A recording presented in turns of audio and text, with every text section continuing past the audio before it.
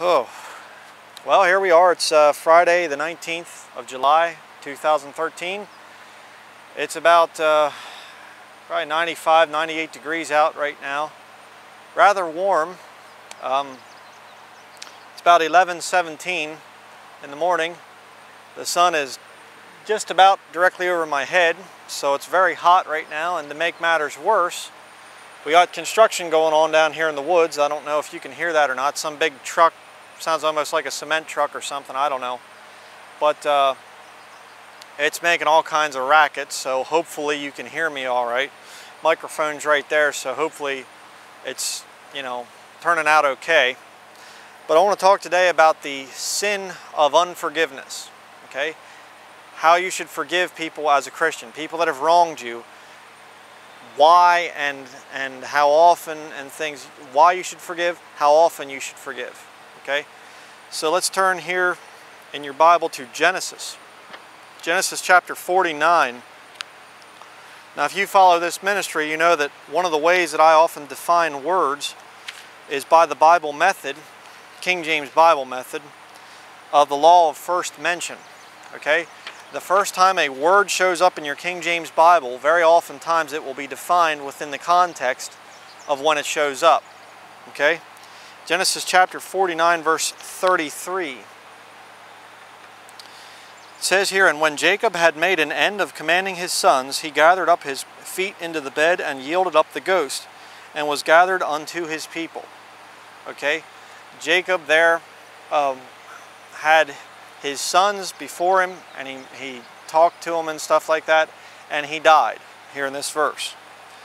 Okay, now look at chapter 50, verses 1 and 2. "And Joseph fell upon his father's face and wept upon him and kissed him. And Joseph commanded his servants, the physicians, to embalm his father, and the physicians embalmed Israel." Okay, so Joseph here, he's very high up in politics there in Egypt.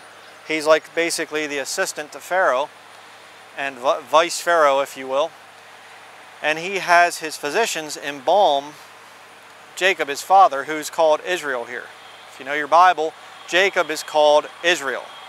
So, as I always say, the time that's coming is the time of Jacob's trouble, which is Israel, not the church, okay? But, so you see there that Jacob dies, and Joseph, his son, is mourning over him. Now jump down to verse 12 in chapter 50 there. It says here, "And his sons did unto him according as he had commanded them, for his sons carried him into the land of Canaan, and buried him in the cave of the field of Machpelah, which Abraham bought with the field for a possession of a burying place of Ephron the Hittite before Mamre. And Joseph returned into Egypt, he and his brethren, and all that went up with him to bury his father after he had buried his father." So Jacob says to his sons, when I die, I don't want to be buried down there in Egypt among those heathen people. You bury me back there in the land of Canaan, which is where they took him. All right, now we're going to see the thing of forgiveness coming in here.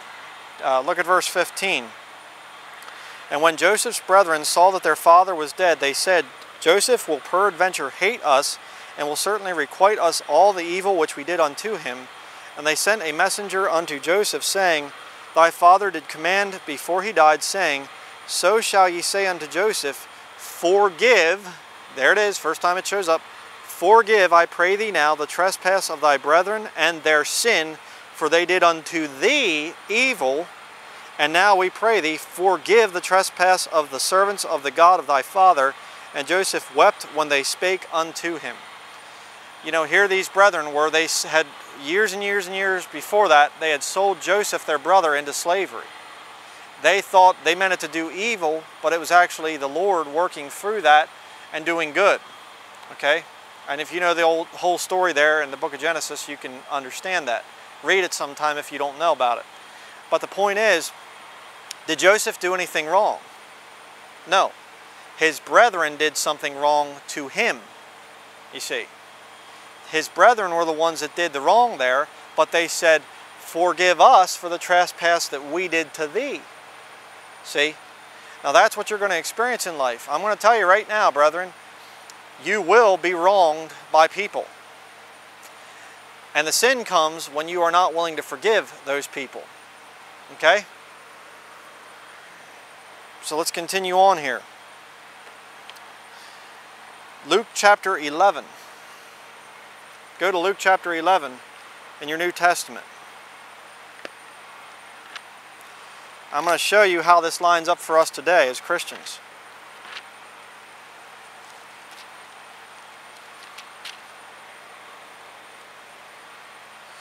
Luke chapter 11, verse 1.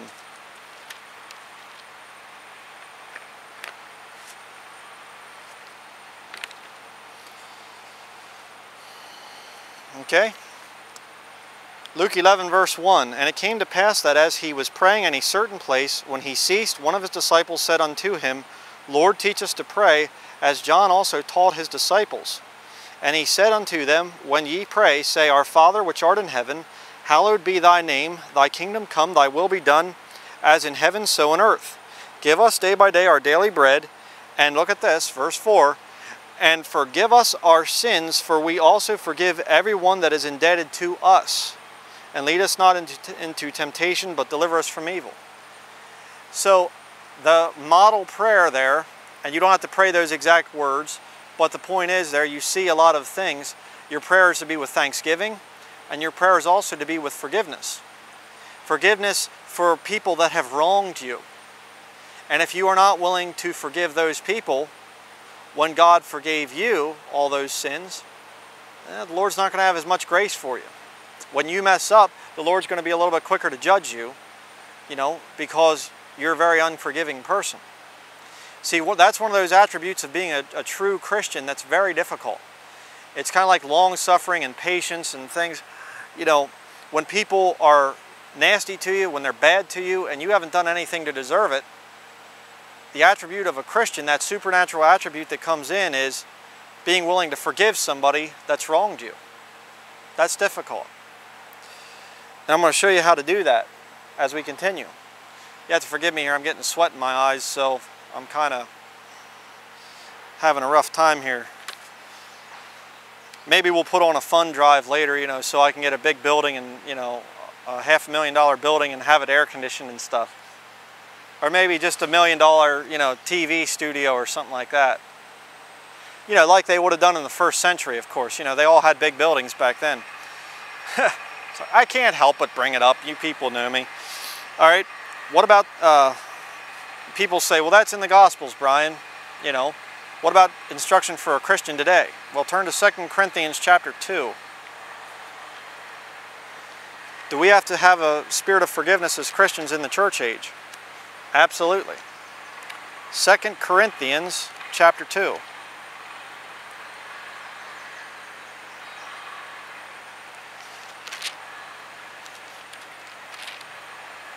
All that annoying sound down there. 2 Corinthians chapter 2, verse 7.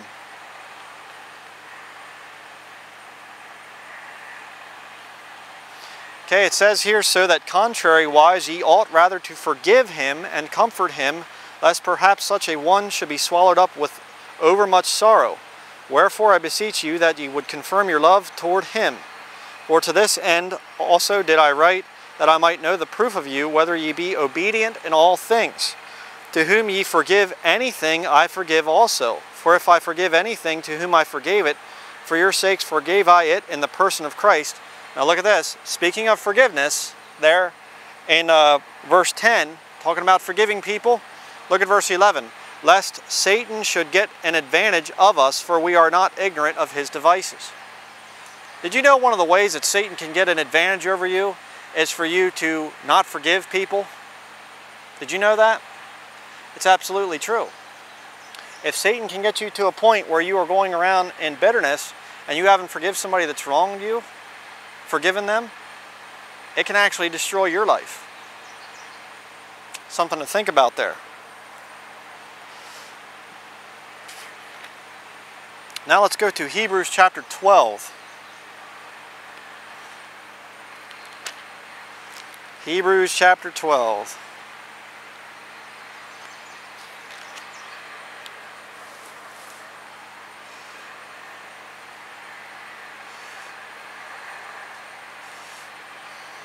And here's how Satan gets an advantage of you. Okay? Hebrews chapter 12, verse 14 and 15. Follow peace with all men and holiness, without which no man shall see the Lord. Looking diligently lest any man fail of the grace of God, lest any root of bitterness springing up trouble you, and thereby many be defiled. You know what will happen a lot of times when a Christian is wrong and they don't forgive the person who wronged them? A lot of times it'll lead to a spirit of bitterness. That root of bitterness takes hold and it springs up, and many are defiled. You know, right now there's a lot of weeds back here behind me, and I could take one of them weeds out here, it's no big deal, but I could take one of them things and take the root, and I could stick that thing into your garden somewhere, your flower pot or your flower bed there in front of your house, and once that root takes hold, it springs up, and guess what? Now you have roots, you have that briar, that thorn all through your flower bed. And if you don't take care of that thing, that root will grow and grow and grow and grow and grow. A lot of wild plants, they grow from the root. Okay, not so much from seed. They can be spread from seed, but a lot of these things, a lot of these briars, you can actually take them, bend them down to the ground, put a rock on the briar, and it'll re-root. Just from the stem of the thing, it'll re-root. And guess what happens? Well, at one point in time, these briars had to get a start someplace. And you try to yank these things out, they got a big root going down underneath, and it goes to another one, and it goes to another one, and it goes to another one. There's a huge network of roots, of thorns, under where I'm standing. And it's almost impossible to get rid of all these briars, you know.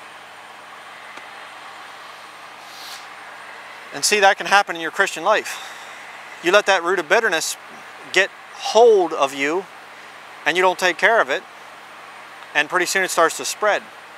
And you get around other Christians and you tell them of the bad things that somebody else did to you, and that springs up and it defiles them. And then they spread it, and then they spread it, and then they spread it. And before long, guess what? Satan, that device where he got you to go and you're going and you're gossiping about people and stuff and backstabbing them and all that, you know. Oh, the body of Christ wouldn't do that, right? Yeah. You know, that root of bitterness spreads and it defiles many people. And I've seen that thing happen many times. You know, I've left different church buildings, and instead of the people just moving on, you know, they'll spread it around. And you'll see these brothers and sisters, you know, out in public, and they won't even talk to you. People that were formerly friends won't even talk to you, won't even acknowledge your existence. Why? Because a root of bitterness took hold in their life, and they didn't forgive. And thereby many are defiled. Many people that used to call you a friend, now their mind is defiled and now they turn against you. Happens all the time. And guess what happens when you get into that position? The Lord can't use you. The Lord doesn't want bitter Christians. Okay? But you say, Brother Brian, I mean, I've been wronged. You know, you can turn in your Bible to Matthew 18. I've been wronged, brother. You know, I mean, really, seriously, I've been wronged. I mean, think about Joseph. You know, there he is, his own brothers fake his death and sell him into slavery to Egypt. Wow. I mean, you talk about being wronged. That's serious right there. Very, very serious. Your own family selling you into slavery. He was wrong. But he forgave. See? He moved forward. He wasn't sitting around just being bitter all the time, and they said, can you interpret a dream? Oh, I don't care. My brothers, they sold me into slavery and it wasn't right. And oh, I just shouldn't have done that. And it's just like, well, yeah, I get sold into slavery. Whatever. Yeah, I'll interpret the dream. The Lord will give me the interpretation. And he gets moved up to the second to the top level position in Egypt. You know, why? He didn't hold on to bitterness. He didn't have an unforgiving spirit. So how many times should you forgive a brother or a sister? Matthew chapter 18, verse 21. Matthew 18, verse 21 and 22. Then came Peter to him and said, Lord, how oft shall my brother sin against me, and I forgive him? Till 7 times? And, you know, knowing Peter, he probably had a brother that had sinned against him, and it was probably, you know, 7 times, and Peter's ready to just, you know, rebuke the guy. But look what Jesus says. Verse 22, Jesus saith unto him, I say not unto thee until 7 times, but until 70 times 7. Now what is 70 times 7? 490. So in other words, a brother is supposed to, you're just supposed to continue forgiving them up to 490 times, right? And then 491, then you can really tear into them, right? No, that's not what Jesus is trying to say. Jesus is not trying to say the number of times that you forgive somebody who's trespassed against you is 490 times and then it's okay. That's not what Jesus is trying to say. He's trying to say not just 7 times, but 70 times 7. You just keep on forgiving. You see, one of the best ways to have revenge, take revenge against somebody, is to live well. Forgive them and move on. Somebody's wronged you, whatever. Don't let their sin against you ruin your life and your fellowship with the Lord. Don't let that happen. Forgive them. Forgive it and forget it. Okay? Next we're going to go to Matthew chapter 6. You say, well, what if I don't forgive somebody? Well, we'll show you what happens. Matthew chapter 6. Whoops.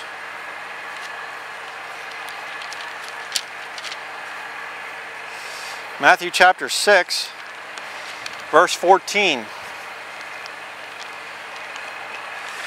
Okay, we read here. For if ye forgive men their trespasses, your heavenly Father will also forgive you. Now look at this. But if ye forgive not men their trespasses, neither will your Father forgive your trespasses. Again, like I said earlier, you know, now you got to understand when that was written, Jesus hadn't died on the cross yet. The perfect sacrifice had not been made for the sins of the world. So in a sense, all your sins are forgiven. Not in a sense.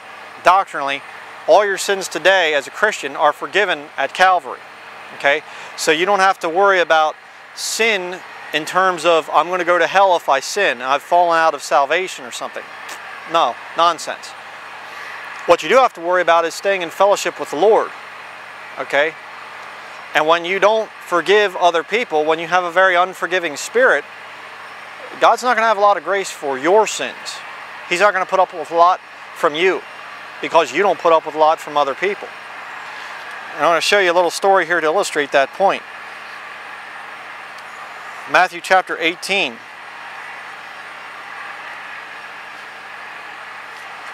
Turn to Matthew 18, verse 23.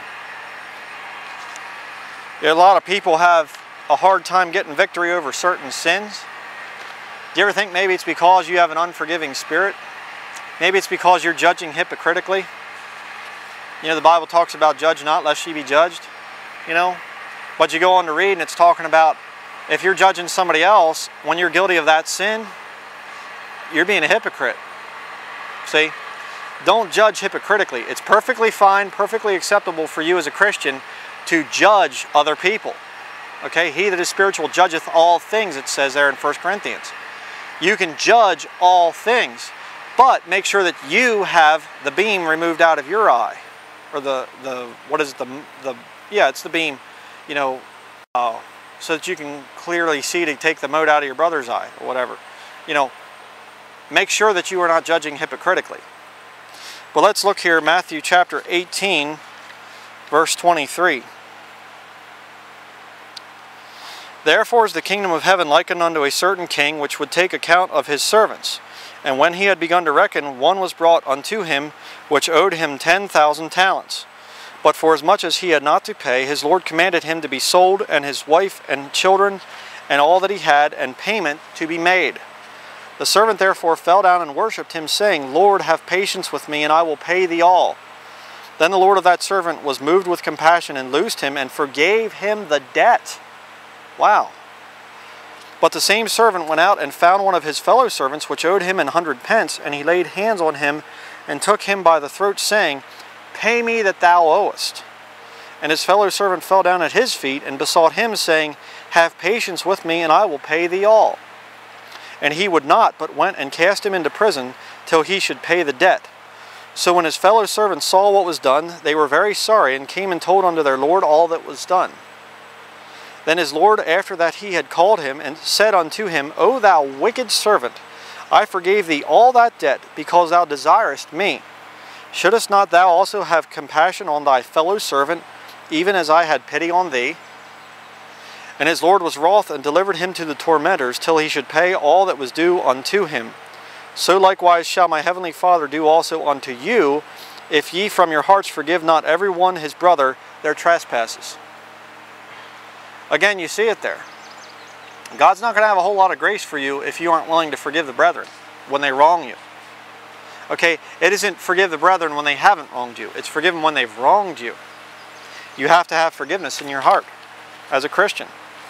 It'll only ruin your effectiveness for the Lord if you hold on to that bitterness. Okay? Now you say, well, boy, I don't know, Brian, how in the world should I do this? You know, how can I do that thing of forgiving those that have wronged me? Well, let's go to Philippians chapter 3.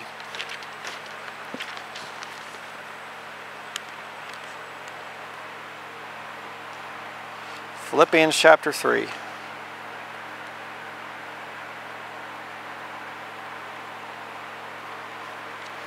And verse 10, I believe it is, yeah. Philippians 3:10 through 14. It says here that I may know him and the power of his resurrection and the fellowship of his sufferings, being made conformable unto death. Unto his death, excuse me. You want power in your life as a Christian? Well, then you're going to have to go through some suffering. Guess what part of suffering is? People wronging you and you having to learn to forgive them. Verse 11, If by any means I might attain unto the resurrection of the dead, not as though I had already attained, either were already perfect, but I follow after, if that I may apprehend that for which also I am apprehended of Christ Jesus. In other words, Paul's saying, I'm not perfect. He's saying I have not arrived at perfection as a Christian, but I follow after that. Okay, I strive for perfection. I do my best every day. I don't just say, good enough. I strive for perfection. That's what Paul's saying there. Look at verse 13. Brethren, I count not myself to have apprehended, but this one thing I do, forgetting those things which are behind, and reaching forth unto those things which are before, I press toward the mark for the prize of the high calling of God in Christ Jesus. Forgetting those things which are behind? You mean like people wronging you? Yeah. See, part of forgiveness is not that you have to make it right with that person who wronged you. No, part of forgiveness is that you just say, I forgive them for what they did to me. Now I'm moving forward. If they want to be miserable, if they want to backbite me and stab me in the back, if they want to treat me like dirt and spread around, cast out my name as evil, okay, I got work to do for Jesus Christ. Instead of, trying to see what the latest gossip is on yourself, I'm going to be talking about this in the next sermon here I'm going to be doing, this thing of people backstabbing. Instead of trying to find out who's saying what and what they're saying and living in all kinds of misery and getting bitter, just move forward. I'm going to be, in the next sermon, I'm actually going to be talking about this thing of King James Video Ministries and the tithe and stuff, and people saying that I'm in ministry for money. And there's people on YouTube that have come out and made whole series of videos showing that I'm in it for the money. Now I can get bitter about that, or I can just forgive them for being stupid and saying, you know what, I'm going to move on. I got a life to live. Right now, there's berries all over the place. Just give me a minute.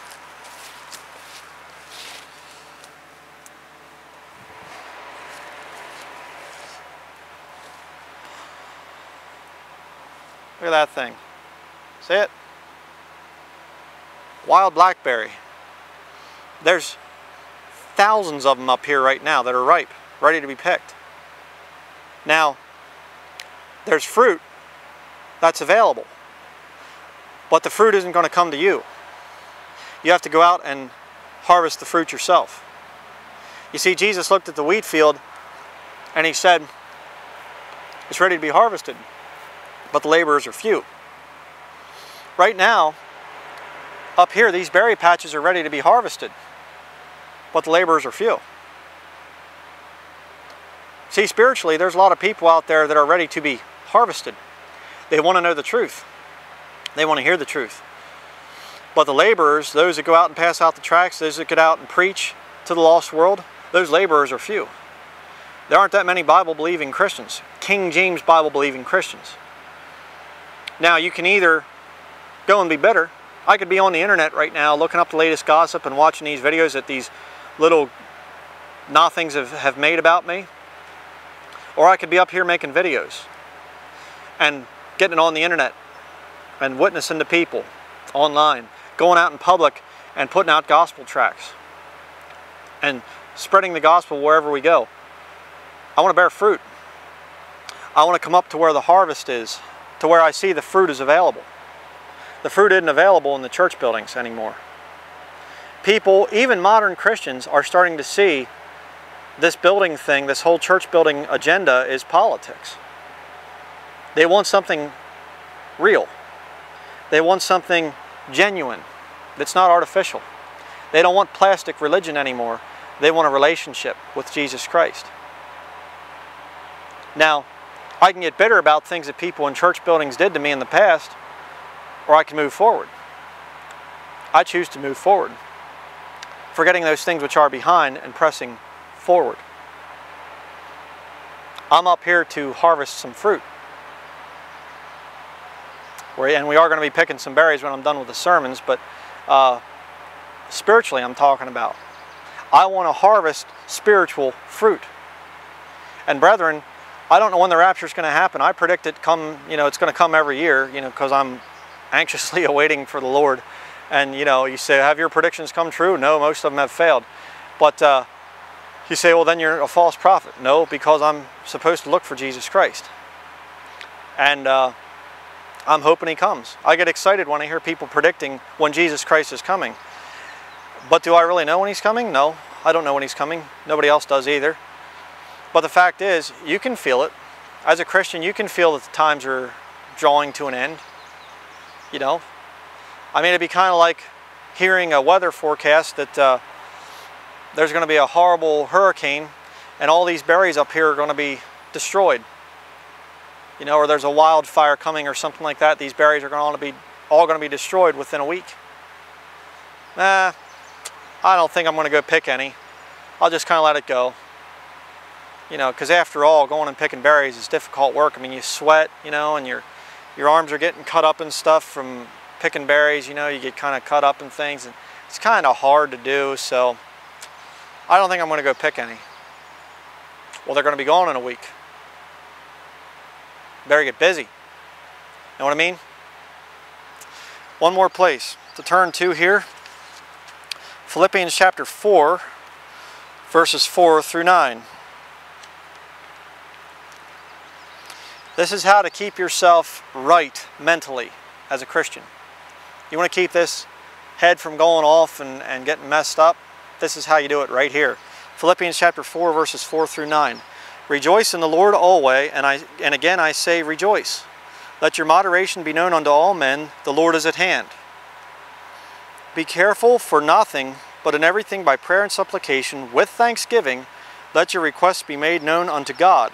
And the peace of God, which passeth all understanding, shall keep your hearts and minds through Christ Jesus. Finally, brethren, whatsoever things are true, whatsoever things are honest, whatsoever things are just, whatsoever things are pure, whatsoever things are lovely, whatsoever things are of good report, if there be any virtue, and if there be any praise, think on these things. Those things which ye have both learned and received and heard and seen in me, do, and the God of peace shall be with you. There's a very easy thing to remember if you want to stay right with God and you want to stay in the battle for the Lord. The 3 F's.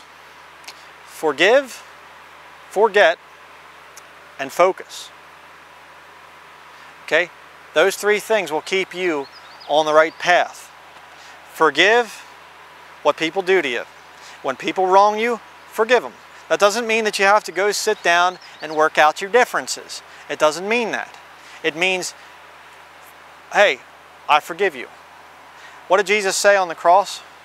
Forgive them, Father, for they know not what they do. What did Stephen say as he's being stoned to death? Forgive them, Father, they know not what they do.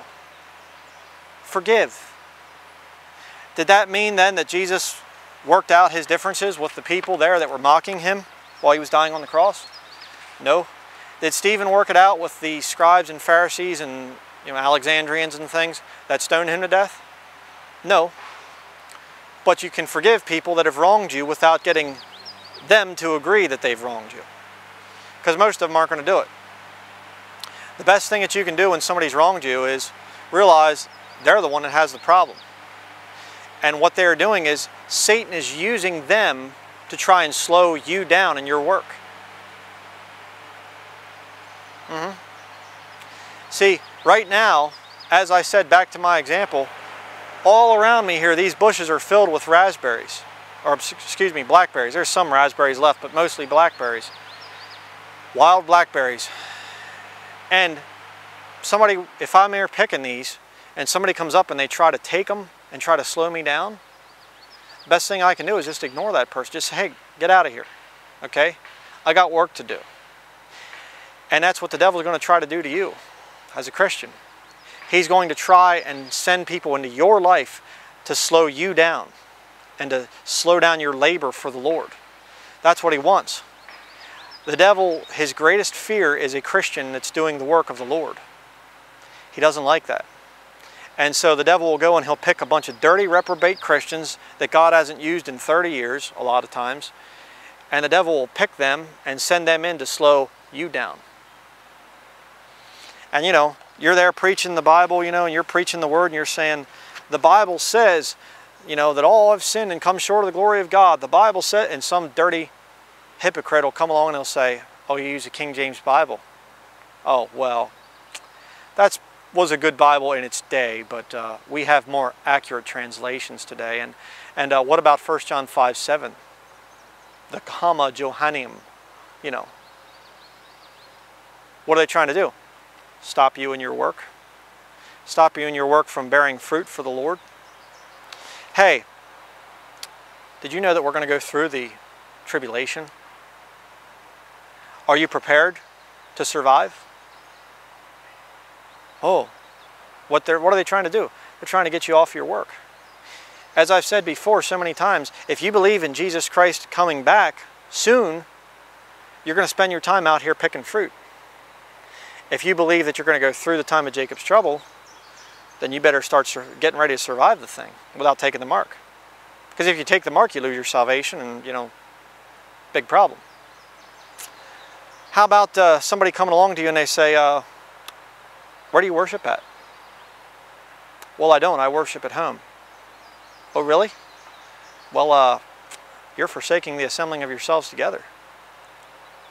You need to be part of a local church. And if you don't, well, you're a rebel. You know what I've had put on me from local church pastors? I've had them say, you're not allowed to pass out tracts. I forbid you from passing out tracts. Unmarked tracts, mind you. Not even putting the name of the church building on it. Unmarked tracts. I've actually had church building pastors say, I don't want you putting them out in this area. What's he trying to do? Trying to stop me from picking fruit. Trying to stop me from laying up treasures in heaven. Why? Because he has a building and a reputation to hold on to. There's all kinds of things out there that Christians are going to try to do to stop you from the work that you have before you. Don't let them stop you. Okay? Right now, there are millions and millions and millions of people, billions of people, excuse me, that are lost and on their way to hell.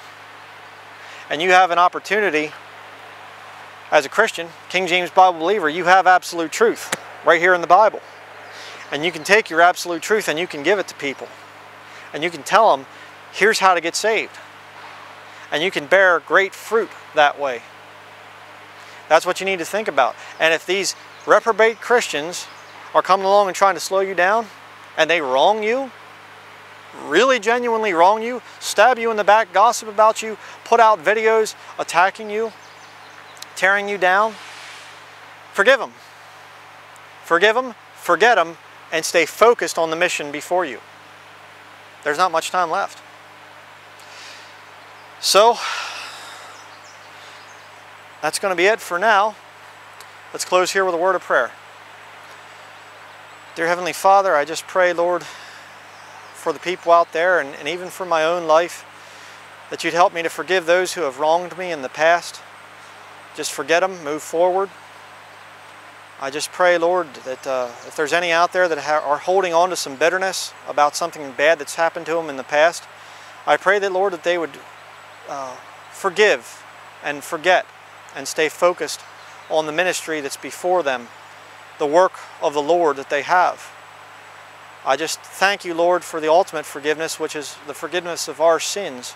Those of us who have put our faith in you and in the finished work that you did on the cross, the blood that you shed for us to pay for our sins.